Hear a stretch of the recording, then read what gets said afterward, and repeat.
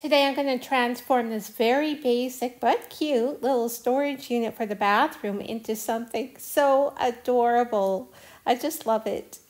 I'm going to use some clay molds, some transfers, and some Dollar Tree supplies to make this transformation. So this needs some bin primer to start off with. There's a lot of knots here. I don't want any bleed through, especially because I'm painting it in white. So we need to seal it. I'll probably give it 2 coats. To prepare for working on this project, I made a whole bunch of clay flowers, birds, using IOD molds. I have Birdsong, He Loves Me, and Toadstool.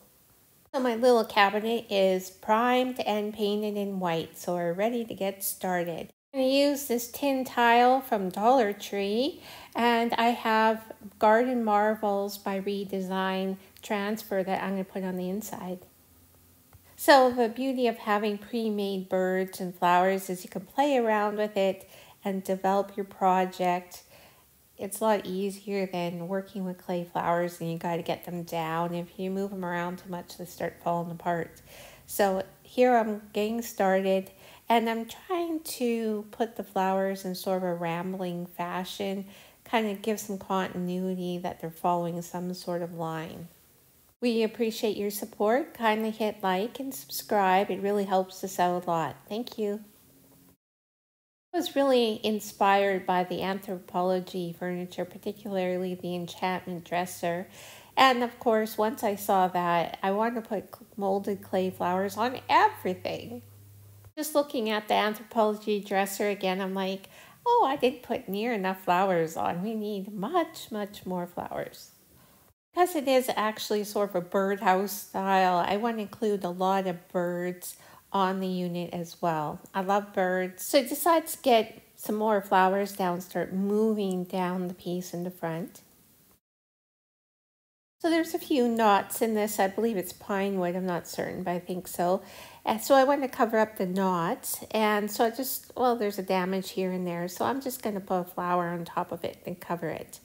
And I have these cute little mushrooms from the Toadstool mold, so I'm going to put those along the bottom. A variety of little molds off Amazon. I bought these little flowers and the smaller swallows and some woodland creatures, a few variety of different molds I will probably incorporate in here as well.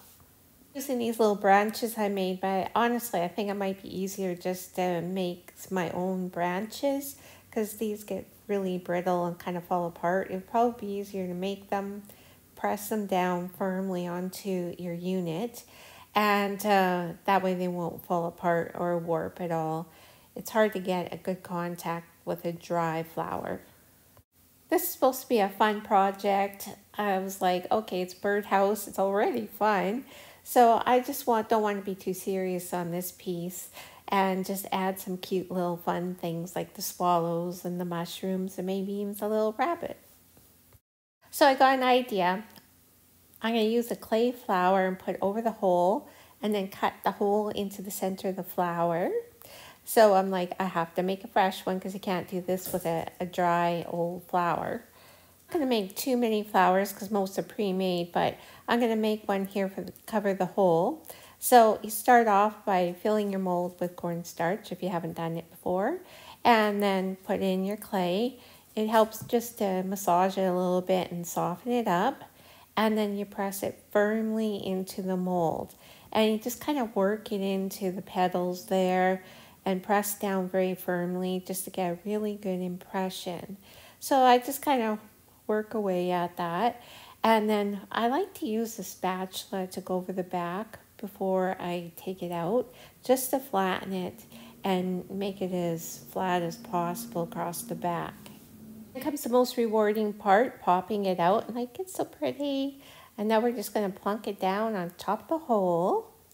And I have a little clay carving tool. You could probably even just use like a regular knife. So you just pop it over. And I use tight bond glue just to apply all my flowers. So I'm going to pick it off and just use a paintbrush and paint it on the back of the clay flower. Now you want to cover your entire surface right up to the tip of the petals and then firmly press it down on your project. You don't press so hard as to leave an impression, you just want to make sure that there's contact. Well, I think that turned out pretty cute. Now we're going to paint glue on the back of the bird and then press it down. And I found a little branch here, so I'm going to put that in his beak too. Tape-on glue dries fairly quickly. It doesn't take that long. By the time I'm down to the bottom, this one will be firmly set already. Now you can see I set my project down on the back, so I don't have to worry about things sliding at all. Type-on is pretty good, but it does make it a lot easier just to set it down. Otherwise, you'd have to sit there and hold till it's set. I'm trying to keep in mind basic design elements like odd numbers. So maybe 1 butterfly, 3 swallows, things like that. I think I'm actually going to go back after I glue this down and add more flowers. I don't think I'm quite there yet, but getting there. I should probably fiddle around a little bit more before gluing them down. I just kind of launched into it here rather quickly. But I do like what I have going on at the bottom. The butterfly and the mushrooms, love those. Well, I'm just going to finish off gluing this side. We're going to flip it over and try a little something different on the other side. So I'm just kind of playing around here. I wanted to see if I could make this a little different or do an improvement what I did on the other side. I decided my scale of my flowers maybe could be a bit bigger. So just swap that out. It's nice to have them all pre-made, and it just gives you that freedom to just try things out and don't be intimidated. It's kind of makes me feel a little odd that you're watching me work through my process here, but I wanted to show it's okay to make mistakes. It's okay to experiment and try out your ideas. So it was just about here when I asked my daughter for her advice. I was feeling a little lost, and I was like, I'm not loving how it's looking. Like the composition seems to be lacking. She suggested I should do groupings, like I already started at the bottom and carry that through to the top. I'm like, yeah, you know, I like that. I was just getting a little too random and missing something. So I'm going to start by putting a big grouping of flowers and birds at the top. So I have new inspiration here again. So now I'm just going to put down more of the same flowers, so kind of keep them more similar. I think the continuity of having the same flower, I think, is really helping. So I'm just going to put down a bunch of the same flower in varying sizes. Really helping to have the flowers pre-made, pre-painted, and then I can just move them around. You can make your flowers and set them down, but I find that this helps the creative process for me, just to play around with it and see what looks good and move it around. You know, when you're doing a fresh clay flower, you can't move it around 20 times. So I'm finding the process a lot easier having pre-made flowers. I don't have a large mushroom pre-made. I have one of my painted ones here.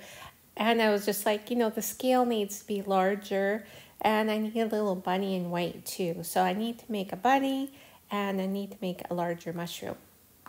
And I just quickly glued down my freshly made flower and a big mushroom, and I'm just going to give it a quick coat of paint.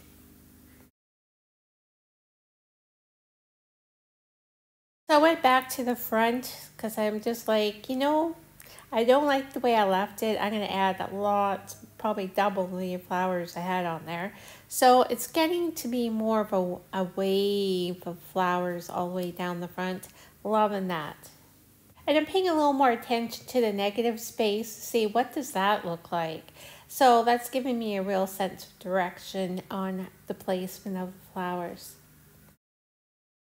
So half my flowers are already set and the other ones aren't. So I just have to go around and touch them all and find out what's glued down. You can see it's starting to develop into a real natural kind of wave all the way up the front of the unit. Well, this gives you a bit of sense of the overview of the first two sides. And next time, if there was a next time, I would start on the side and do the front door last. Because this is sort of an experiment, and you kind of get your ideas flowing a bit better as your project goes on. So Just a suggestion, if you do a project similar to this, do the front door, the front face last, after you've got your ideas fully developed. And now I'm just going to apply the ceiling tile. I got this from Dollar Tree. So just kind of laying it against, I'm just going to cut it. I like the gray color, so I'm just going to leave it the color it comes in.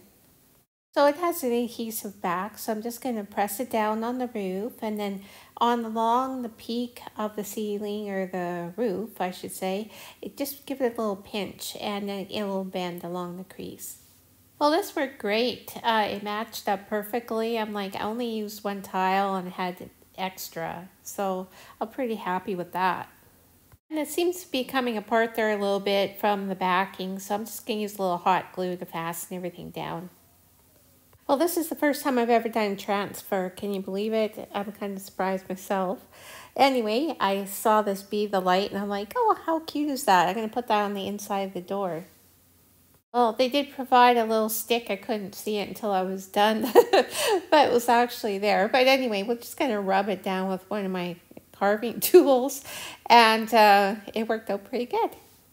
I want to put bird stuff inside my little shelves, so I found there's a little bird nest and an egg, and then I'm going to put a little bird at the bottom. Well, I love how these turned out. It's so cute. Well, I love how this transformation came together. It was a little bit of an experiment, and I think it worked out great. I'm pretty pleased with the result in the end, and I'll be keeping this one in my guest bathroom, and I hope you like it.